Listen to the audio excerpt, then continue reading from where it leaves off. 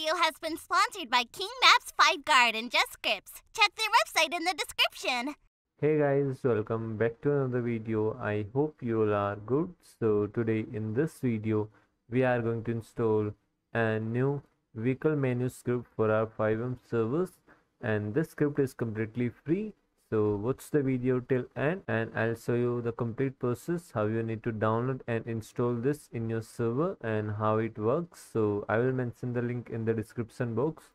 And this script works with the ESX, QBCore and QBox frameworks, so you can use it with these frameworks easily.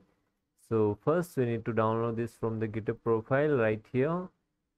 So let's download this. After downloading, we need to simply just open this file and extract this to our resources right here. Then we need to simply just rename this and copy the script name. Then we need to go to its config.lua file.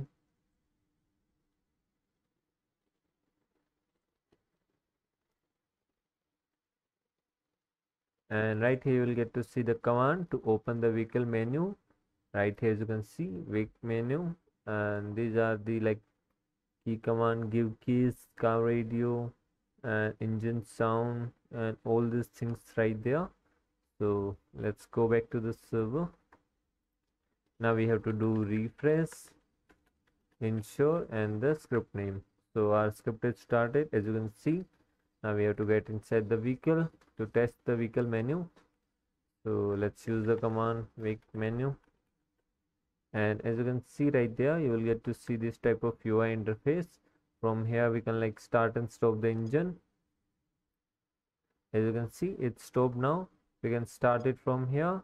You'll get to see and sound as well. Start engine, left door, right door, rear left, rear right, and you can do the windows as well. Let me just change the time. Left window, right, rear left, rear right. So as you can see, this one also works. This one to change seats. So that one also working properly, as you can see. This one for trunk, hood, keys. From this one you can give keys to your other friends and players which are inside the vehicle. You can simply just give keys from there. Right one is the radio to turn on the music. You can turn it off, turn it on. So yeah, this is the vehicle UI, vehicle menu. So you can easily install it in this framework, and it's easy to use and looking very nice. Got lots of functions to try it out. So I hope you guys like this script, and if you like it, make sure to subscribe to our channel and share this video to your friends. Till then, we will meet you in the next video. Take care. Have a good day.